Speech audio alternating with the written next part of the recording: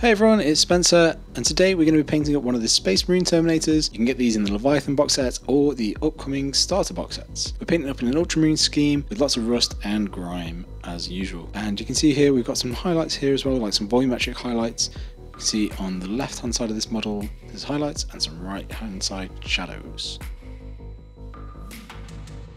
The model we've got here is the other way around, so we're going to have the highlights on the right hand side and the shadows on the left. And you can see here we've got the head off. You don't have to have the head off, it's just going to be easier to airbrush it in a min. So we're going to start with Vallejo Game Air Ultramarines Blue. We're just going to give the model a coat of that all over. If you're smart about this, you can make the shadows even darker but still have a little bit of blue if you just give them a really light dusting with this paint. So you end up with some nice darker blues in the shadow just by letting the transparency of the paint do some work for you. You want to try and get a mostly solid coat over the rest of the model outside of the shadows.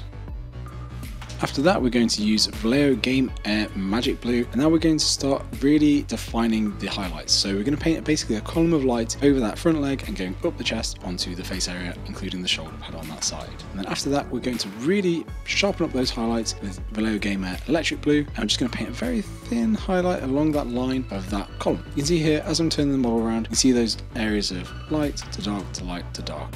So we've got that nice shadow and highlights. For the helmet, you don't have to do this. You can paint it by hand using the paints that I'll show you in a min. But yeah, if you want to airbrush the helmet, then you use Vallejo's Stonewall Grey as your base coat, and then just use some white from above. I use MIG Matte White because it comes out really nicely out the airbrush with just a drop of thinner. After that, you can apply your transfers. I use Micro Sol to put the transfer onto the model, and then Micro Set to make it stick to the model better.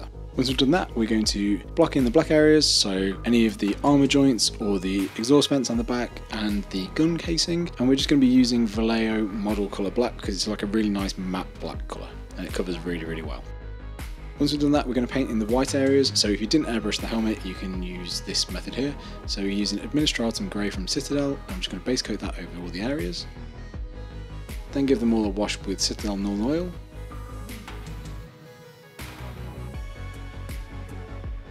Once that's dry, we're going to highlight them with Administratum Grey.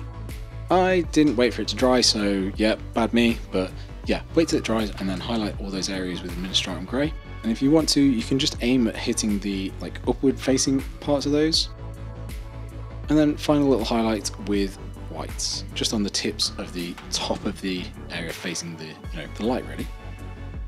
Once we've done all that, we're going to seal the model in and give it a nice finish with some Ultra Matte Varnish from MIG. I'm using this straight from the bottle into the airbrush and it comes out really nicely and it's a really matte finish.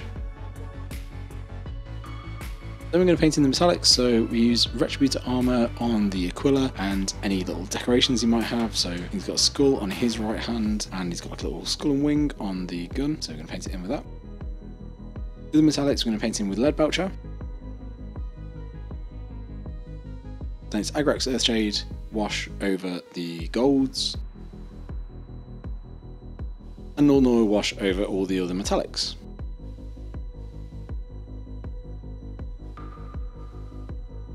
Now for the most fun part, we're going to panel line the model. So here we're going to use a liner brush from MIG, dip it in some enamel thinner, then we're going to take the black wash, which is one of the enamel washes, and you load up the brush and you literally just have to touch this to any recesses and the paint will flow from the brush magically into all those recesses and add some amazing definition to your model. This is like the most satisfying part of this whole paint job. If you enjoy my videos, I'd really appreciate if you could subscribe to the channel and give them a like and turn on the notifications. It really does help channels like mine to grow. If you want to support them even further, I do have a Patreon where you'll get early access to videos. You can get things like your name shouted out. So in this video, thank you very much to William Culverwell as he subscribed to the £8 and up tier. So thank you, William. It's really appreciated. There's a lot of other different benefits on there, like you can get monthly reviews of your model or even one-to-one tuition if you subscribe to that tier. I really appreciate if you can check it out, but if not, that is also fine. I appreciate times are hard for a lot of people.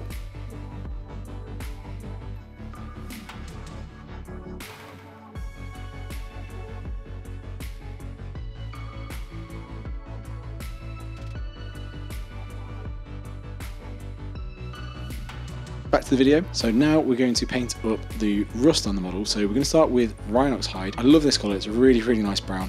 And we're going to paint it onto the model. Try to think of a metal sheet with paint on it, and when you see the rust, it always chips away from like the edges, so try and think of that as where you place the rust. You can see here it's like around the edges.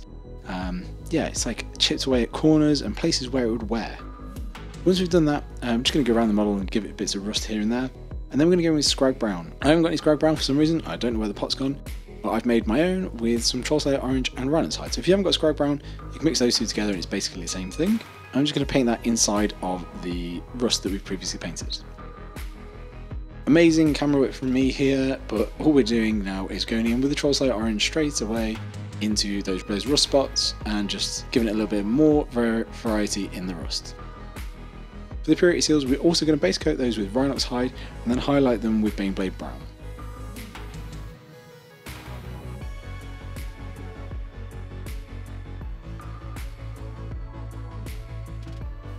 Then for the other parts of purity seals, the wax parts, we're going to use Pink Horror, base coat them in that,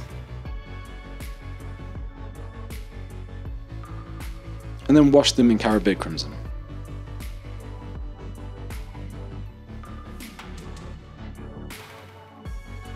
We're going to use some MIG Streaking Grime, and we're going to add some extra grime to the model. So all I've done here is taken some of the grime out of the top of the bottle with a cotton bud. We're just dabbing it onto the model. It's quite diluted here, so we're not aiming for like a whole coat over the model to reduce it down like in some of my other videos. All we're doing is add it on top. If you get a little bit too much, just roll the cotton bud across it. It's still the damp side of it, and it's just going to leave some like nice little grimy residue across the model. Nothing too like intense though.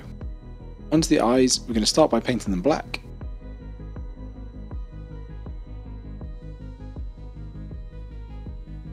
Then we're going to use Citadel Corn Red, and we're going to paint the centre of the eye lens. So basically all of the eye lens, just leave a little bit of black around the outside. If you make a mistake at this stage, it's not the end of the world. You can just go back and clean it up.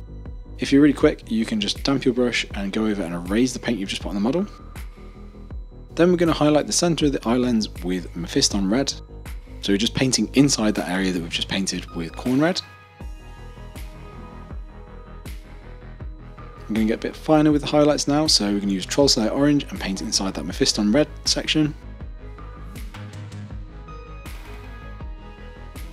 And then finally we're going to use Aerial Yellow and I'm going to paint inside that Troll Slayer Orange section.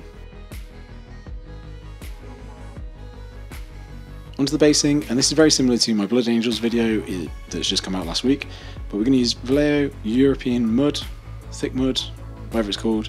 This mud, paint it on the base, put it on the base, whatever, get it on the base and on the feet of the model. Do that. It's really nice stuff. Then once we've done that, we're going to take some charred cork from Rival Crafts. And I think this is literally just like cork that's been charred. And just put a couple of bits on the base. It just adds for like some nice rocks. We're going to add some tufts too. I think these are Deadlands tufts from Rival Crafts. I can't remember the name of the colour, but they do such a wide variety of tufts. They're worth checking out. Then dip the whole base into some base scatter from Rival Crafts. This is the Arid Earth one. It's just like some nice earthy coloured rocks. Then to the really fun part, we're going to take dark mud from MIG, and I'm just going to splodge this onto the base and lower legs. You want to aim for like half of it, but like randomly splattered around the base. And then the second part of this is we're going to take fresh mud, again from MIG, and splatter the other half of the base. So the parts that you haven't already just done with the dark mud, do it with the fresh mud. And what it's going to do is they're going to blend together really nicely, and into the colours underneath, yeah, it's just going to come out like a really nice blend of muddy tones. You don't have to do any more than that really, you can just leave it as it is and it would look really nice. But I like to add some Curse Soil, which is like this yellowy mud colour, and it just adds some variety to the base. Once we've done that, there's only one thing left to do, and that is paint the base rim black. I really hope you've enjoyed the video, guys. I'm really enjoying making these longer form videos again. If you are, please give it a like and share it and subscribe to the channel. It means so much if you do. Honestly, I can't describe how much it means. If you have got the means to, obviously subscribing to Patreon would be absolutely amazing, but I understand that times are hard for people, so you know, if you can't do that, that's perfectly understandable, and you know, just watching the video means a lot to me anyway. So thank you very much for being here and watching the video, seeing what I do, taking an interest. It I'd really appreciate it. I hope you enjoyed it, and we'll see you next time. Thanks very much, everyone. Bye!